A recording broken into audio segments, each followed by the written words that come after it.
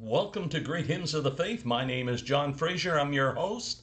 We're going to begin our program today with a great hymn of praise. And this particular hymn brings back some very pleasant memories to me. You see, while we were ministering and living in Bermuda, we had a visit from the Maryland State Boys Choir. Wow, there was a group of about 70 boys, and they put on a concert in our church. Here is one of the pieces that they sang on that evening. Praise His holy name. I hope you enjoy it.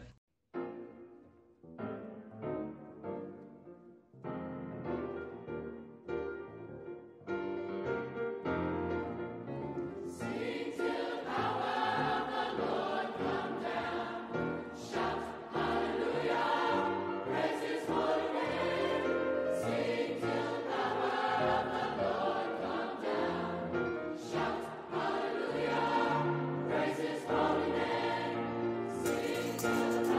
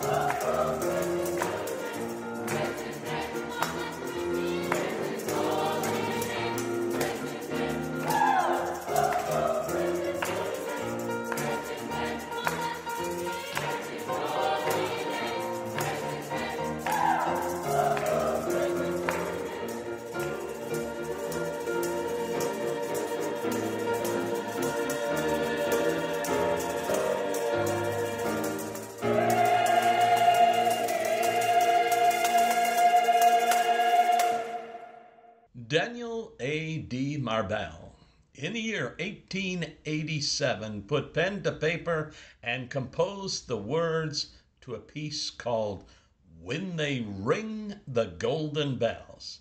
And folks, here is Canadian Dave Randall to sing Daniel Marble's song. Enjoy it.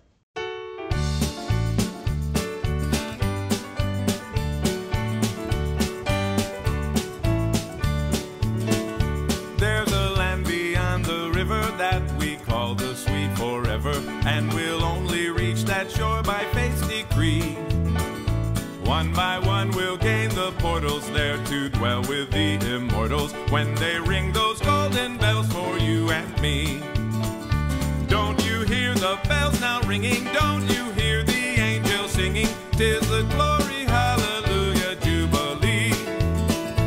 In that far-off sweet forever, just beyond the shining river, when they ring those golden bells for you and me. We shall know no sin nor sorrow in that haven of tomorrow, when our bark shall sail beyond the silver sea. We shall only know the blessing of our Father's sweet caressing, when they ring those golden bells for you and me. Don't you hear the bells now ringing? Don't you hear the angels singing? 'Tis the glory, hallelujah, jubilee. In that far-off sweet forever, just beyond the shining river, when they ring those golden bells for you and me.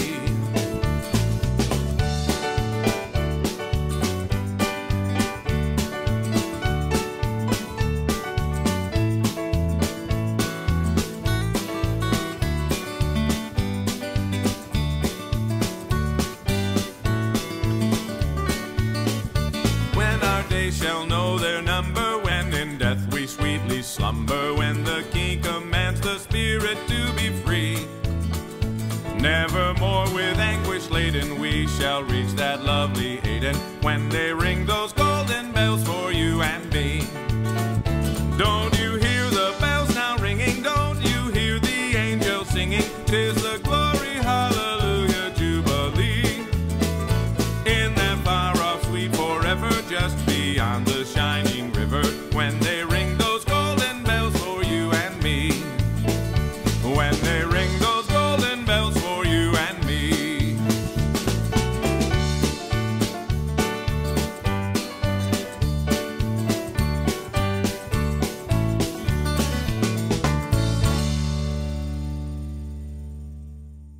The author of our next selection, her dates, 1820 to 1915.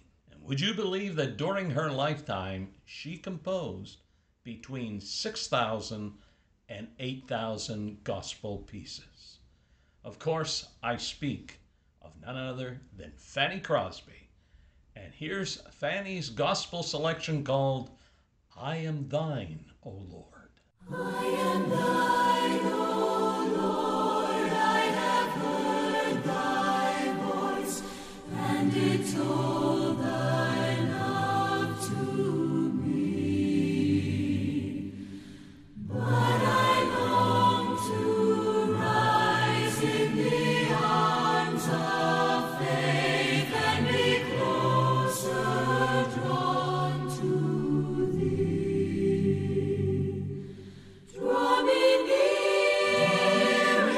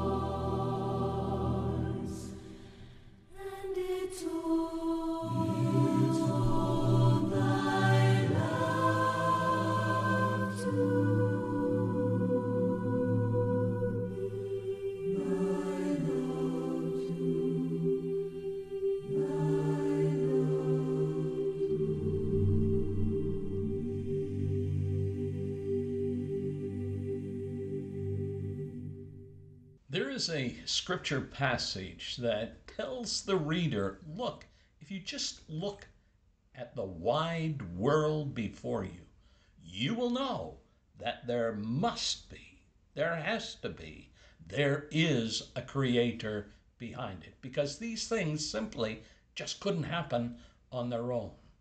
Look at the beautiful mountains, the prairies, the forests, the hills. Look at the animals. Look at all the beautiful flowers. Well, folks, that tells us a little bit about our next selection called All Things Bright and Beautiful. The words are by Cecile F. Alexander.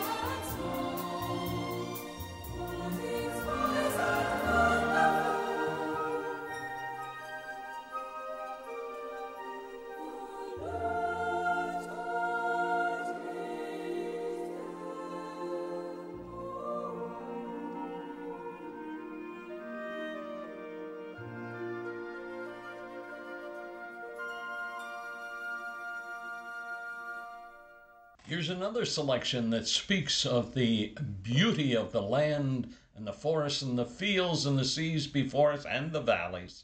The words are by Catherine Bates. The year was 1893. It was first published in the 4th of July edition of the church periodical, The Congregationalist, in 1895. And at that time, the poem was titled America.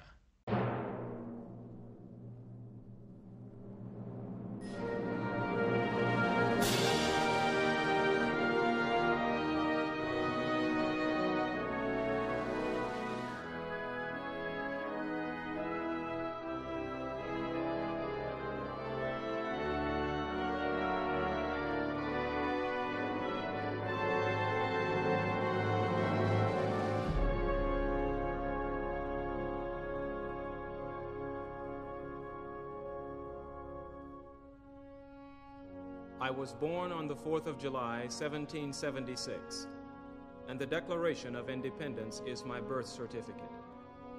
The bloodlines of the world run in my veins because I offered freedom to the oppressed. I am many things and many people. I am the nation. I am 250 million souls and the ghost of millions who have lived and died for me. I am Nathan Hale and Paul Revere. I stood at Lexington and fired the shot heard round the world. I am Washington, Jefferson, and Patrick Henry. I am Independence Hall, the Monitor, and the Merrimack. I am Lee, Grant, and Abe Lincoln. I remember the Alamo, the Maine, and Pearl Harbor. I am John Kennedy and Martin Luther King. When freedom called, I answered and stayed until it was over there. I left heroic dead in Flanders Field, on the rocks of Corregidor, on the bloody hills of Korea, and in the steaming jungles of Vietnam. I was held hostage in Iran. I am the wheat fields of Nebraska and the black hills of South Dakota. I am the coal fields of the Virginias and Pennsylvania. I am the Golden Gate and the Grand Canyon. I am forest, field, mountain, and desert. I am the quiet villages and the cities that never sleep. I am the ballot dropped in the box, the roar of the crowds and the voice of a choir in a cathedral. You see the lights of Christmas in me and hear the strains of Auld Lang Syne as the calendar turns. Yes, I am the nation, and these are the things that I am.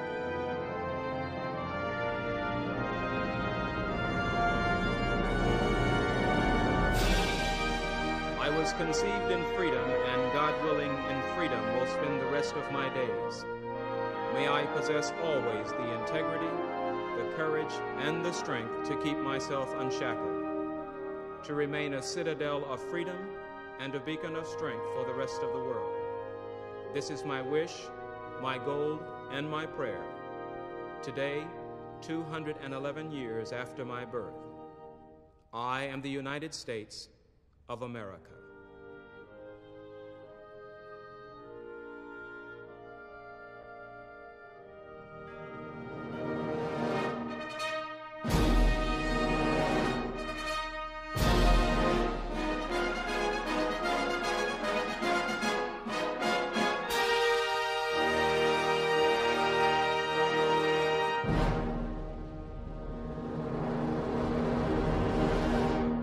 That was a piece especially meaningful to our American listeners, but we know we have listeners from Canada, England, Scotland, and all points, I think, in between. Now, our next selection is by an English choir. In fact, it's the Wells Cathedral Choir, and the Wells Cathedral is an Anglican cathedral in Wells, Somerset, in England. And here they are to sing a selection called Like a Mighty River. Like a mighty river flowing, like a flowing beauty growing, far beyond all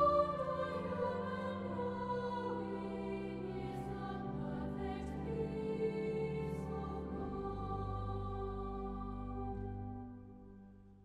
Like a hill serene and clear, like the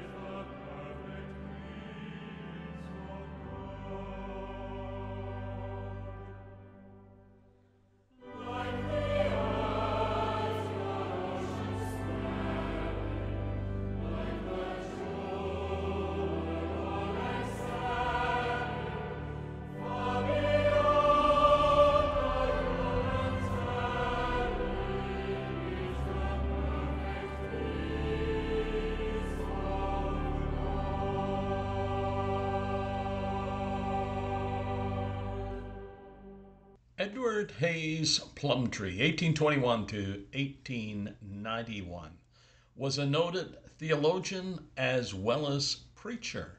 He held several appointments throughout the Church of England, but he also found time during his busy schedule to compose hymns. And we're going to feature now one of Plumtree's hymns called Thy Hand, O God, Has Guided.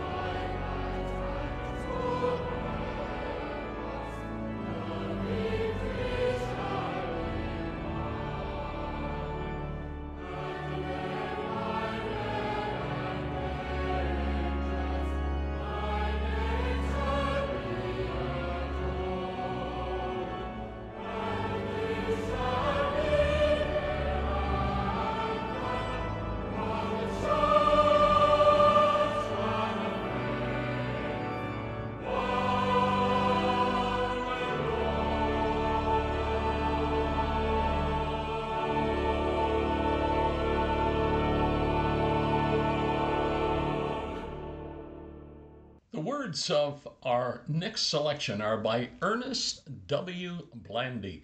The year was 1890. He was a Salvation Army officer, and he wrote this particular piece after going through a time of struggle, trying to choose between a very comfortable post at an established church and an alternate assignment to the New York City waterfront and slum called Hell's Kitchen. Which one, which post do you suppose he accepted? Well, you're right. He chose Hell's Kitchen. The piece is called Where He Leads Me. I can hear my Savior calling. I can hear my Savior calling.